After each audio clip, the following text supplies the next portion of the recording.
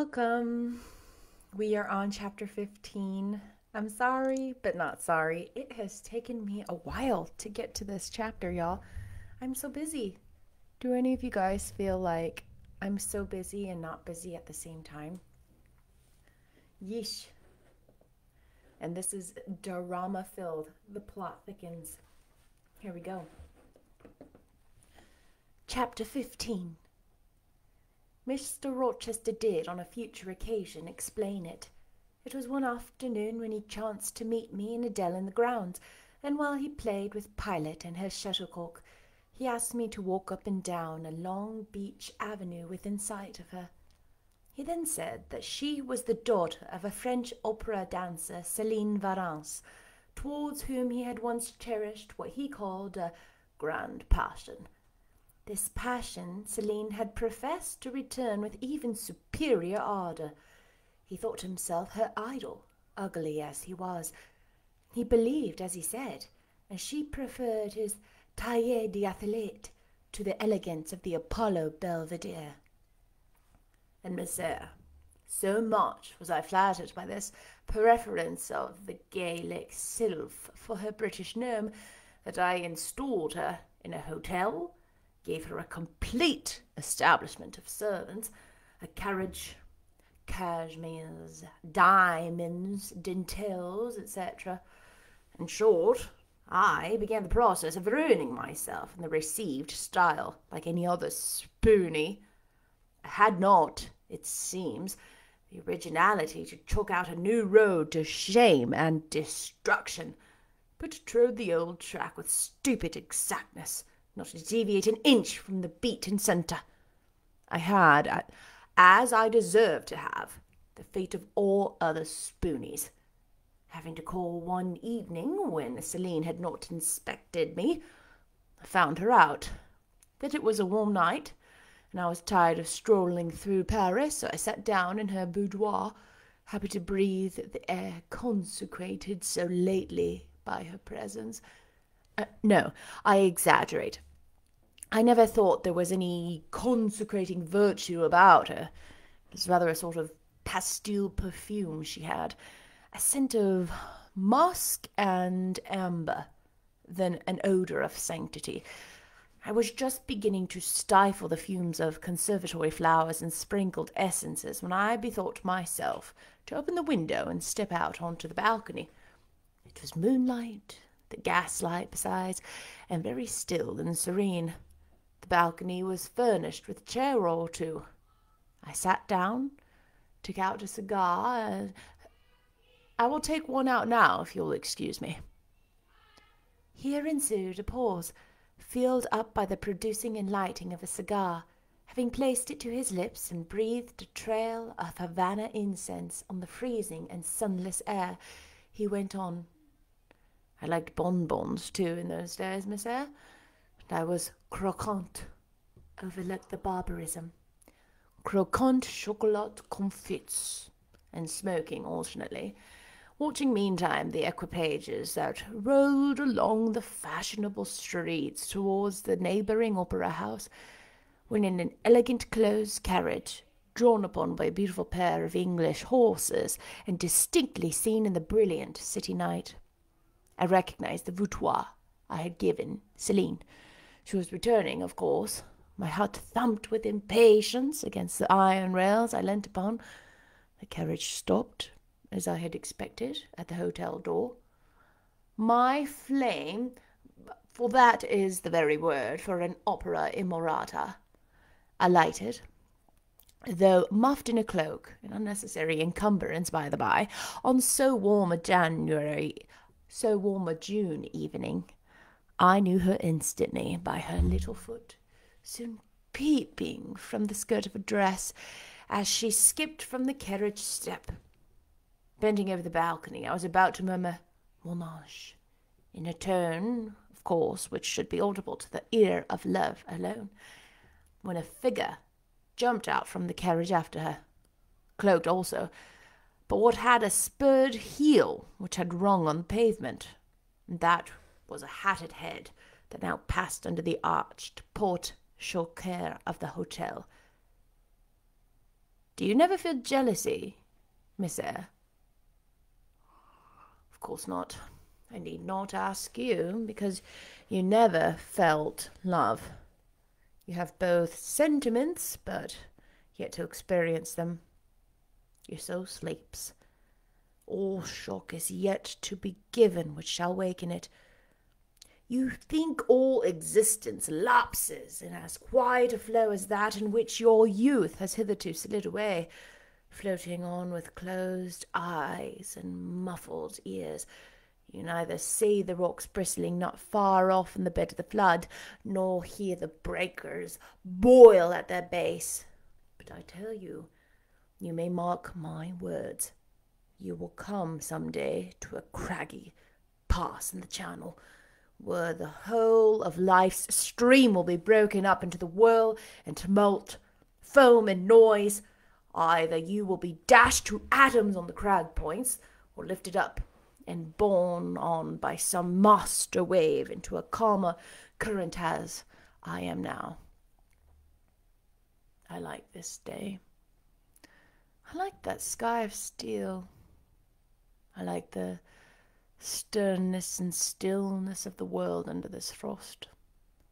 I like Thornfield, its antiquity, its retirement, its old crow trees and thorn trees, its grey facade, the lines of dark windows reflecting that metal welkin. And yet how long have I abhorred the very thought of it, shunned it like a great plague house. How I do still abhor. He ground his teeth and was silent. He rested his step and struck his boot hard against the ground. Some hated thought seemed to have him in its grip, and to hold him so tightly that he could not advance. We were ascending the avenue when he thus paused. The hall was before us.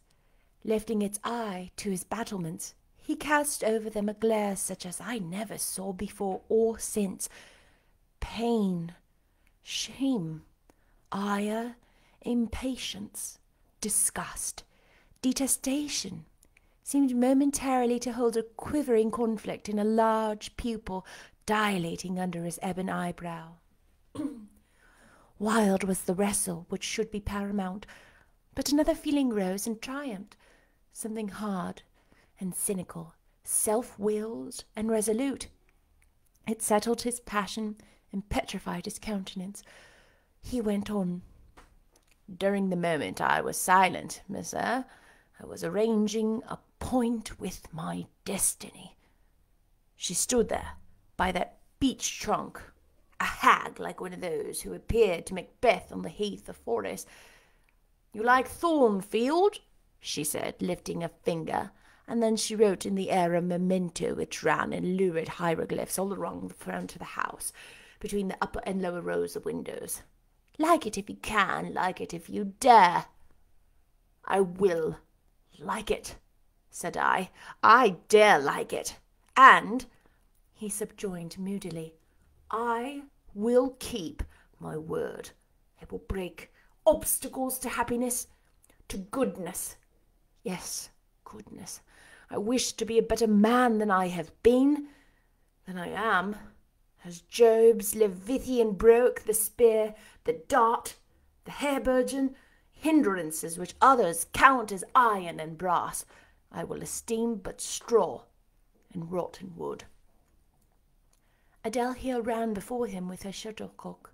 Away! He cried harshly. Keep at a distance, child, or go into Sophie. Continuing then to pursue his walk in silence, I ventured to recall him to the point whence he had abruptly diverged. Did you leave the balcony, sir? I asked, when Mademoiselle Varens entered. I almost expected a rebuff for this hardly well-timed question, but on the contrary, walking out of his scowling abstraction, he turned his eyes towards me, and the shade seemed to clear off his brow. Oh, I had forgotten Celine. Well, to resume, when I saw my charmer thus come in accompanied by a cavalier, I seemed to hear a hiss, and the green snake of jealousy, rising on undulating coils from the moonlit balcony, glided within my waistcoat and ate its way in 2 minutes into my heart's core. "Strange!" he exclaimed, suddenly starting again from the point. "Strange that I should choose you for the confidant of all this, young lady. Passing. Strange that you should listen to me quietly, as if it were the most usual thing in the world for a man like me to tell stories of his opera mistresses to a quaint, inexperienced girl like you. But the last singularity explains the first, as I intimated once before. You, with your gravity, considerateness, and caution, were made to be the recipient of secrets. Besides, I know what sort of mind I have placed in the communication with my own. I know it is one not liable to take infection. It is a peculiar mind. It is a unique one. Happily, I do not mean to harm it, but if I did, it would not take harm from me. The more you and I converse, the better. For while I cannot blight you, you may refresh me." After this digression, he proceeded. "I remained in the balcony. They will come to her boudoir, no doubt, thought I. Let me prepare an ambush. So putting my hand in through the open window, I drew the curtain over it, leaving only an opening through which I could make all observations. Then I closed the casement, all but a chink just wide enough to furnish an outlet to the lovers' whispered vows. Then I stole back to my chair, and as I resumed it, the pair came in. My eye was quickly at the aperture. Celine's chambermaid entered, lit a lamp, left it on the table, and withdrew. The couple with us revealed to me clearly. Both removed their cloaks, and there was the Varans, shining in a satin and jewels. My gifts, of course. And there was a companion in an officer's uniform, and I knew him for a young roe of Vicomte, a brainless and vicious youth whom I had sometimes met in society and had never thought of hating because I despised him so absolutely. On recognizing him, the fang of jealousy was instantly broken, because at the very same moment my love for Celine sank under an extinguisher. A woman who could betray me for such a rival was not worth contending for. She deserved only scorn.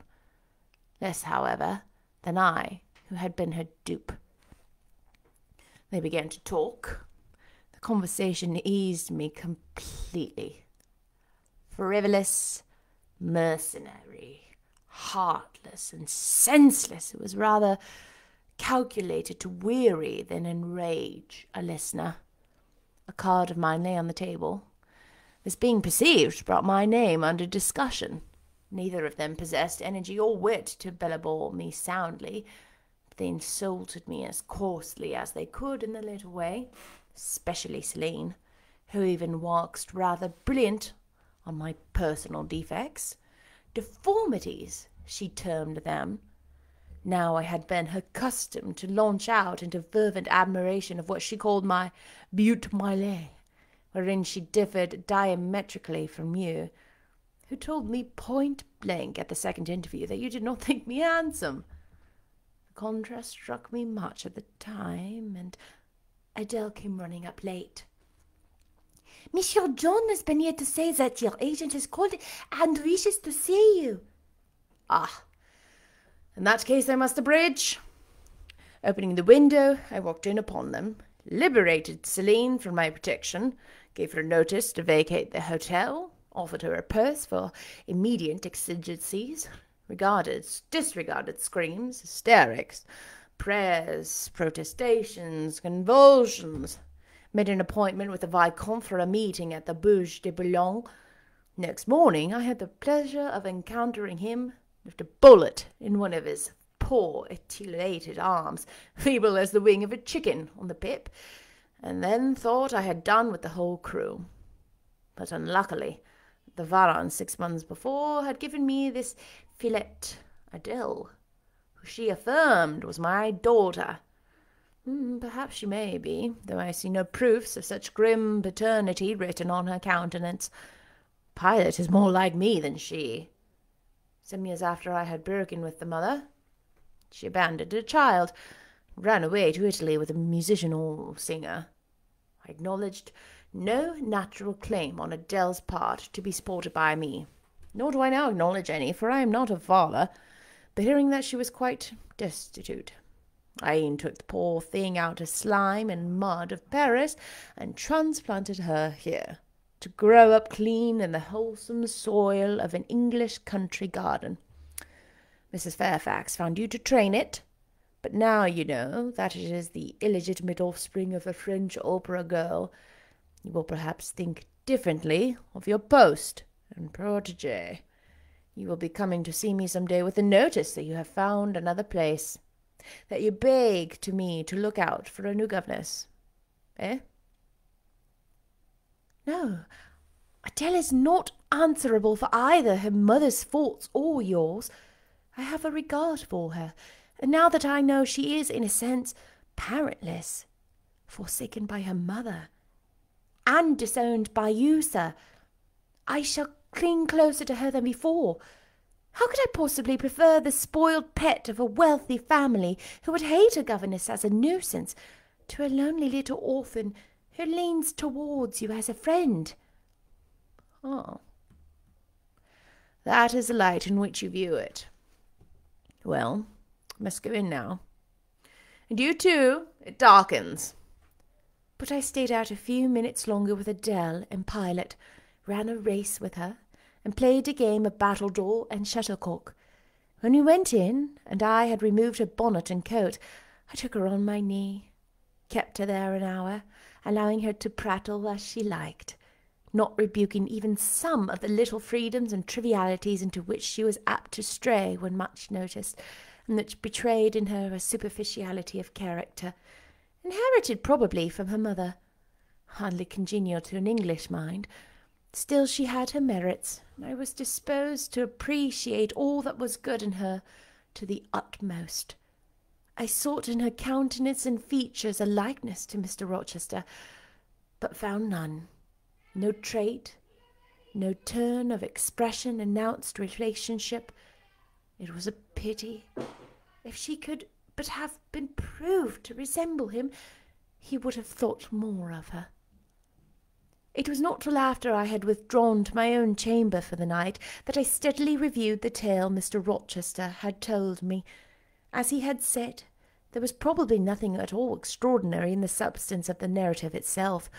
A wealthy Englishman's passion for a French dancer, and her treachery to him, were everyday matters enough, no doubt, in society. But there was something decidedly strange in the paroxysm of emotion which had suddenly seized him when he was in the act of expressing the present contentment of his mood, and his newly revived pleasure in the old hall and his environs. I meditated wonderingly on this incident, but gradually quitting it, as I found it for the present inexplicable. I turned to the consideration of my master's manner to myself. The confidence he had thought fit to repose in me seemed to tribute it to my discretion. I regarded and accepted it as such. His deportment had now for some weeks been more uniform toward me than at first. I never seemed in his way. He did not take fits of chilling hauteur. When we had met unexpectedly, the encounter seemed welcome. He had always a word and sometimes a smile for me. When summoned by formal invitation to his presence, I was honoured by a cordiality of reception that made me feel I really possessed the power to amuse him, and that this evening conferences were sought as much for his pleasure as for my benefit. I indeed talked comparatively little, but I heard him talk with relish. It was his nature to be communicative. He liked to open to a mind unacquainted with the world glimpses of its scenes and ways. I do not mean its corrupt scenes and wicked ways, but such as derived their interest from the great scale on which they were acted, the strange novelty by which they were characterized, and I had a keen delight in receiving the new ideas he offered, in imagining the new pictures he portrayed, and following him in thought through the new regions he disclosed, never startled or troubled by one noxious illusion. The ease of his manner freed me from painful restraint. The friendly frankness, as correct as cordial, with which he treated me drew me to him. I felt at times as if he were my relation rather than my master. Yet he was imperious sometimes still, but I did not mind that. I saw it was his way. So happy, so gratified did I become with this new interest added in life, that I ceased to pine after kindred. My thin crescent destiny seemed to enlarge. The blanks of existence were filled up. My bodily health improved. I gathered flesh and strength. And was Mr. Rochester now ugly in my eyes? No, reader. Gratitude and many associations, all pleasurable and genial, made his face the object I best liked to see. His presence in a room was more cheering than the brightest fire. Yet I had not forgotten his faults. Indeed, I could not, for he thought them frequently before me. He was proud, sardonic, harsh, and to inferiority of every description. In my secret soul I knew that his great kindness to me was balanced by unjust severity to many others. He was moody, too, unaccountably so.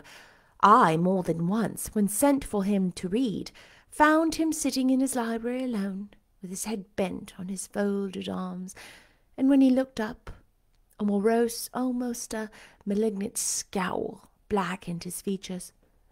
But I believed that his moodiness, his harshness, and his former faults of morality, I say former, for now he seemed corrected of them, had their source in some cruel cross of fate. I believed he was naturally a man of better tendencies, higher principles, and purer tastes than such as circumstances had developed, education instilled, or destiny encouraged. I thought that there were excellent materials in him, though for the present they hung together somewhat spoiled and tangled. I cannot deny that I grieved for his grief, whatever that was, and would have given much to assuage it. Though I had now extinguished my candle and was laid down in bed, I could not sleep for thinking of his look when he paused in the avenue and told how his destiny had risen up before him and dared him to be happy at Thornfield.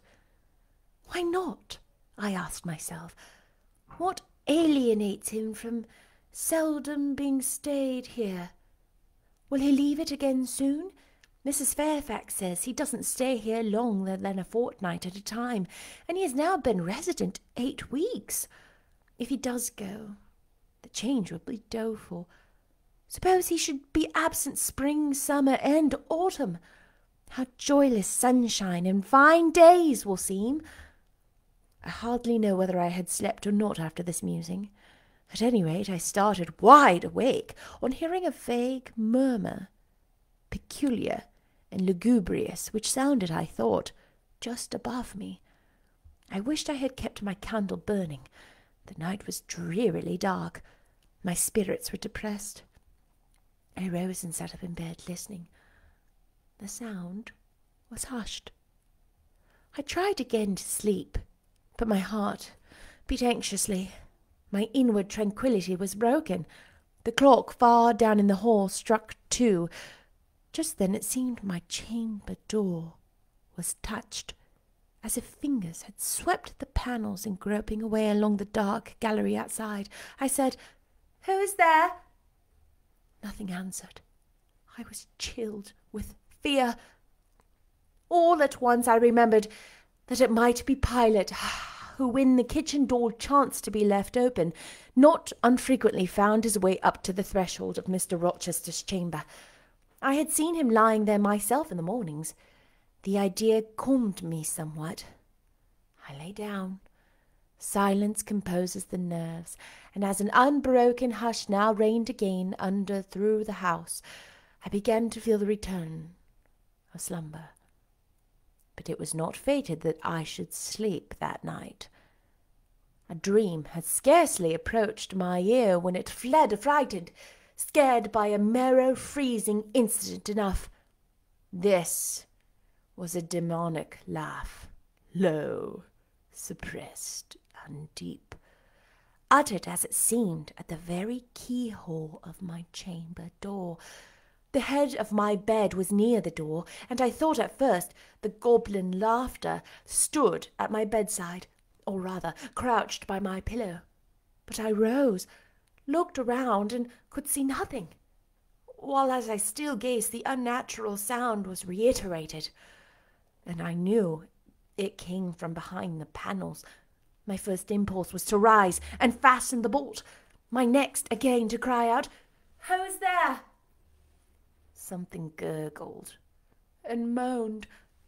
Ere long, steps retreated up the gallery towards the third-story staircase. A door had lately been made to shut in that staircase. I heard it open and close, and all was still. Was that Grace Poole? And is she possessed with a devil? Thought I. Impossible now to remain longer by myself. I must go to Mrs. Fairfax. I hurried on my frock and shawl. I withdrew the bolt and opened the door with a trembling hand. There was a candle burning just outside, and on the matting in the gallery. I was surprised at the circumstance, but still more was I amazed to perceive the air quite dim, as if filled with smoke. And, while looking to the right hand and left to find whence these blue wreaths issued, I became further aware of a strong smell of burning. Something creaked. It was a door ajar, and that door was Mr. Rochester's, and the smoke rushed in a cloud from thence. I thought no more of Mrs. Fairfax. I thought no more of Grace Poole or the laugh. In an instant I was within the chamber. Tongues of flame darted round the bed. The curtains were on fire. In the midst of blaze and vapour, Mr. Rochester lay stretched, motionless, in deep sleep. "Wake! Wake!" I cried. I shook him, but he only murmured and turned. The smoke had stupefied him.